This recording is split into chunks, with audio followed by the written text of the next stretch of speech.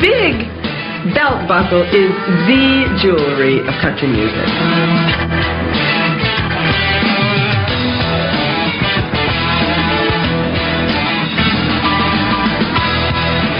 A big old belt buckle, first of all, makes a huge fashion statement, okay? Because it says stuff on it. It says, like, I'm from here, or I won something, or I gained weight and it's holding everything in. A big belt buckle is always going to work for you. As far as I'm concerned, the bigger the better. My uncle had a belt buckle that actually you could rest your chin on. He would use it to rest his chin on and nap when my aunt talked continuously.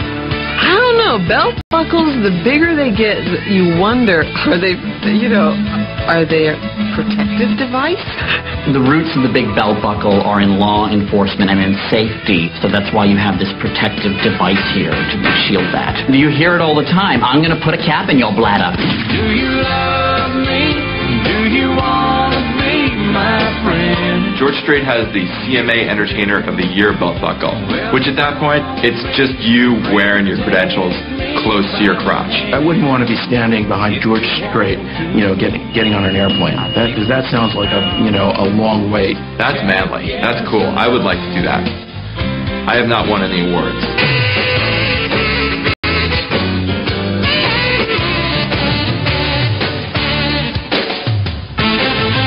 And, if you look at old photos of Reba McEntire, she's a rodeo girl. The belt buckles were really special to her. I wore it to hold my stomach in, so what I did is make a big old plate.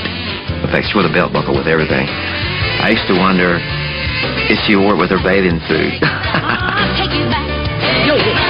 I've never worn a big belt buckle, and I may need to now because my stomach is getting bigger. It works. It always works. It's a foolproof plan, the big belt buckle. I stand by that. Well, the rhinestone is pretty much the best thing that ever happened to showbiz, I think. Rhinestones are killer. Rhinestones is the country equivalent of pyrotechnics on a jacket. It screams, look at me. It says, I'm a star. I know that in rock and roll, they get stoned. And I guess in country music, you get rhinestone. If you could break down country fashion to its atomic parts, the analog for the atom would be the rhinestone. I guess like one country western guy got a bedazzler at Christmas and just went nuts. And then all his friends went, wow, that's cool. And they weigh. Have you ever worn a rhinestone jacket? They weigh about 800 pounds. You know something? Little Jimmy Dickens started out at 6'4", and that jacket dragged him down to 3'8". Like a rhinestone cowboy. I promise you, Porter Wagner walks out, Porter's in the house. I mean, he is really like the Liberace of Nashville. He's never been shy about rhinestones. He puts the rhinestones on the bottom of his boots. He just takes it all the way. Do a little thing called the hillbilly rock. I had Marty Stewart, and that guy, the more rhinestones, the better. I can't deny it. I'm tempted. I started buying all the rhinestone suits I could get my hands on. I wanted something different. I wanted to do something different. Let's innovate. Let's push the envelope around here. It's genuine and it's authentic, and you just say, oh man, that's so cool. My nipples are actually rhinestoned right now. If every man, woman, and child in America constantly wore rhinestones, the world would be happier. How upset can you be when you're entirely bedazzled?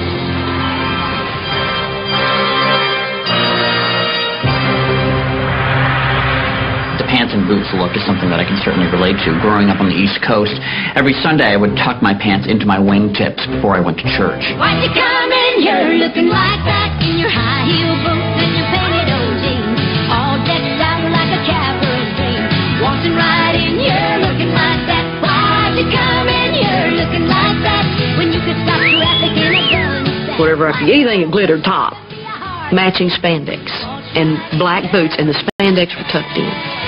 It was a mess. It was pretty funny. It was comical, but by golly, I thought I was something else. I don't know that there is any advantage to it other than the fact that you finally made money and want to show off a $1,000 pair of cowboy boots. Maybe for a streetwalker, it might look really great one night, like on a cold night and she needs some pants on or something, but other than that, I just think it never works. Now, actually, it's a pain in the butt to get them tucked in there. Why'd you come in here looking like that in your cowboy boots and your painted old jeans, all decked out like a cavalry dream? Why'd you come in here looking like that? Why you know, there's certain artists, to me, that can get away with tucking their pants into their boots, even though it looks idiotic, to say the least. I mean, you know, all due apologies to a lot of guys who probably kick my ass, but put the pants back outside the boots.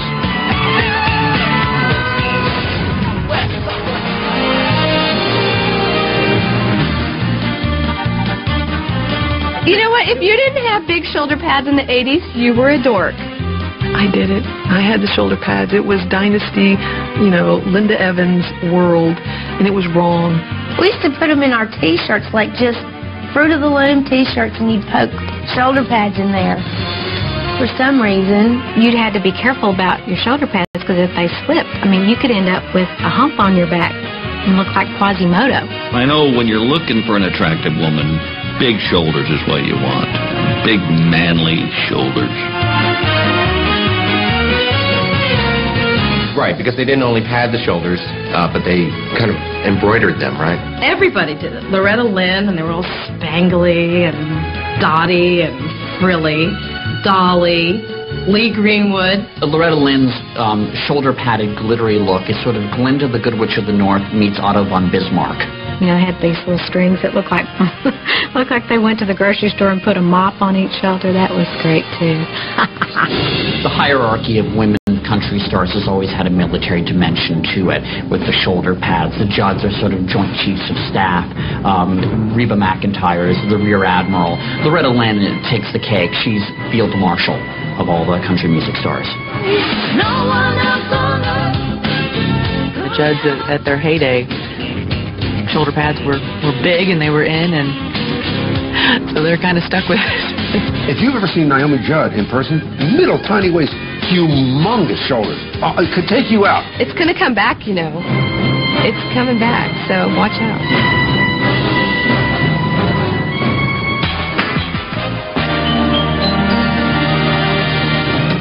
I think it was in 1993 CMAs where she wore that really great burgundy dress that was see-through. I think Sandy Spica designed it for her. And she went out to do the song, and I think it was the intense lights on stage that just surprised us a little bit.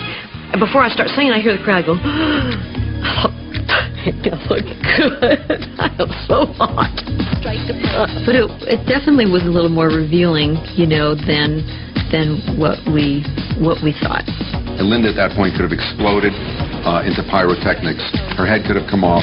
She could have collapsed. Nobody would have helped her. Nobody noticed. I wasn't listening to country music at the time, but I heard that dress loud and clear. I wasn't offended, that's for sure. I was just kind of shocked that she had such nice boobs, that she didn't show them before.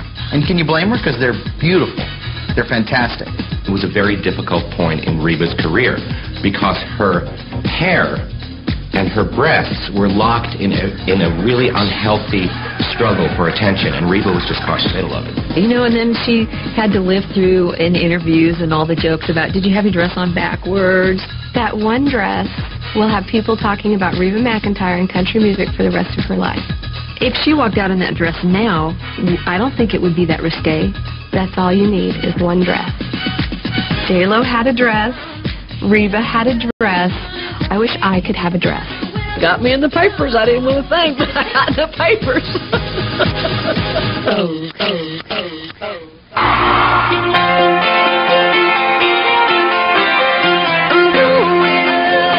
Country music is nothing without big hair. It seems that the laws of gravity do not apply to many and many a country star.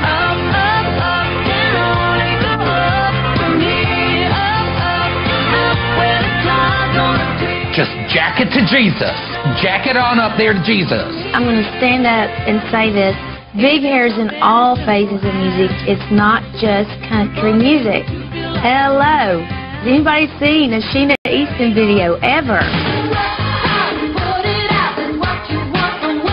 First, big country hair is a little too resemblant of that whole 50s Beehive, Laverne and Shirley look. So who's the gold standard of that? That would be Cammie Wynette, maybe? Maybe, you know, we could stand relatively close to her, man. But like maybe 3 feet away. But then, once, you know, hairspray came around, in the kind of the technological way that it did, it made a big difference for country singers. to spread the message. God bless Texas. I think that the hole in the ozone layer can be directly attributed to Reba McEntire's hairspray use in the early 90s. Well, sometimes I guess it could take an hour to do her hair. Taking it to Jesus and spraying it. Bigger the better. That's old country and western hair. Well, you have to have all the tools. You know, you got to have the clips to hold up the top while you're routing up the bottom. I don't think Reba could do that herself. It looked like it was chiseled in there. You know, let's make this and set it up here on Reba's head. You have to have the hairspray, and you have to have, you know, just get it just right. You sort of do it in phases and layers, you know, and pile it up. Yes, hell yes, I've had big hair. If you can elevate your hair and you have the hair to make it to those heights, then I don't see why we're not seeing that in the Summer Olympics, if not the Goodwill Games.